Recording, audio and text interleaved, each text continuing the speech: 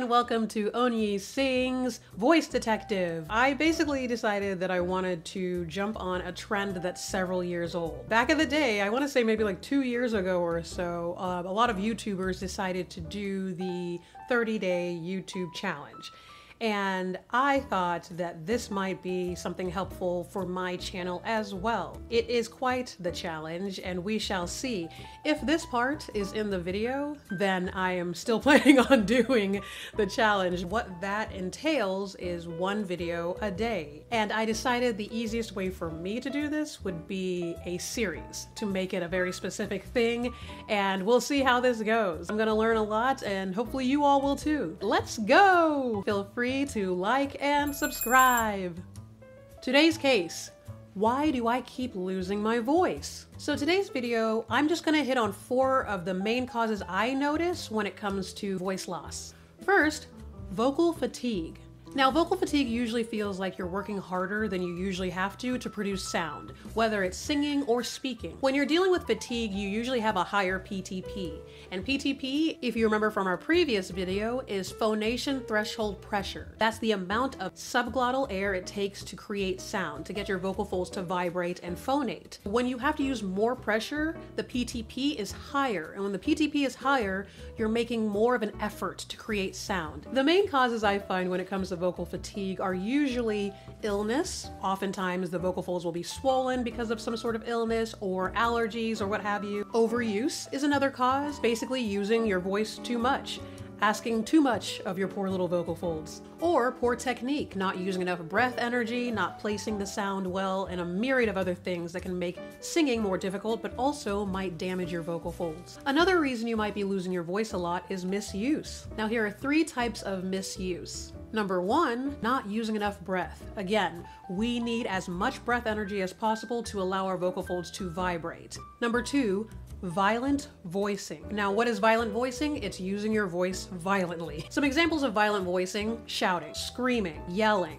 constant throat clearing. And number 3, affecting your tone can also be a type of misuse. Basically, you're creating a voice that is not your own, and so your body has to do other things outside of what it does naturally to create that sound. Usually that incorporates some amount of tension. We want to do our best to sing freely with no tension. And if you want to learn more about the harms of affecting your voice, I have another video that you can feel free to check out. And lastly, another possible reason for consistent vocal loss: health issues. Some health issues include dehydration, and I know that might sound like that's not really a health issue, but it is. If you are not staying hydrated regularly throughout your day and throughout your days, plural, then yes, you put yourself in a position to possibly create the opportunity for damage because you are not staying hydrated and your voice is working from dryness, which is incredibly dangerous for your vocal folds. Poor environment can also be considered a health issue. If you are in a place that doesn't help you breathe well, doesn't help you produce sound well.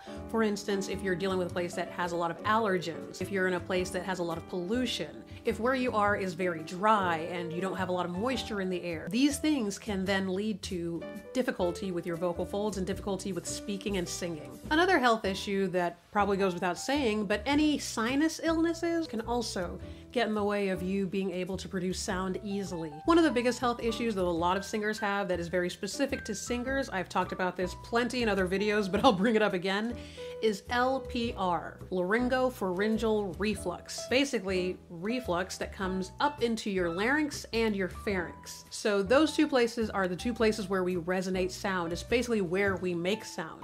And so if you have acid reflux, acid going up into your throat and basically up towards your nasal passages, that will also cause inflammation and make it very difficult to sing, to speak, and over time can cause very serious damage.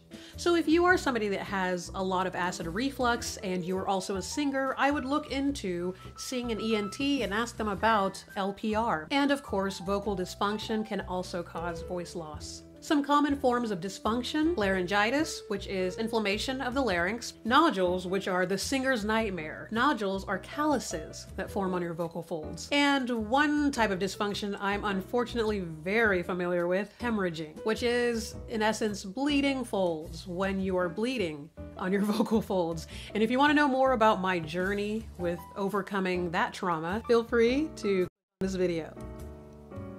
Moving right along, let's talk about some tips to keep you safe and keep your voice healthy. I'm gonna say it again. Hydrate, hydrate, hydrate. Drink water. Another kind of course, but I'm still gonna say it. Don't sing when you're sick. And I know that sounds like I'm scolding you, and I feel like I kind of want to. Don't sing when you're sick. So many singers sing sick. Unfortunately, because if we do this for a living, if this is our profession, then choosing not to sing when you're sick might cost you money, might cost you an income. And so I do understand that. However, if you want to be able to continue to use your voice for the length of your career, then yes, please take time off sometimes. Of course, if you take voice lessons, you'll learn ways of handling your voice so that you can kind of work with it even when it's ill and be healthy to some extent. But still, even with that knowledge, even with the knowledge that I have to remember, if I can get away with not singing when I'm sick, let us not sing sick. Another thing that'll help you stay healthy vocally is staying healthy bodily. So as long as you're taking care of yourself, then your voice also will be taken care of. So that'll do it for today's case. I think we've solved the case, and hopefully you've gotten some information and a little more understanding of your own voice, and hopefully it encourages you to want to take care of yourself and take care of your voice. Your voice is so valuable. See you at the next investigation. Feel free to like and subscribe. Bye! If I at least had like a magnifying glass. Yeah, I need to get a prop so that I can do the magnifying glass. I mean, I used to have the fedora, and my fedora would have been perfect for this. Maybe I'll get a fedora. Am I about to spend money on a fedora and a magnifying glass? Am I? Okay, that's that.